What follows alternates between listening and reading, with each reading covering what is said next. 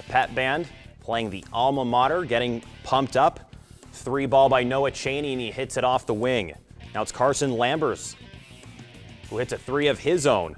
Good ball movement for the Blue Streaks. Ethan Hagens passes it to DJ Newman and hits the triple from the outside. Now Newman again passes it, and he drains it. 3s, oh my. Newman finding himself open yet again in the third quarter. A 12-2 run by Archbold. Bryan tries to climb right back in. Connor Arthur drives and finishes off the right hand and off balance.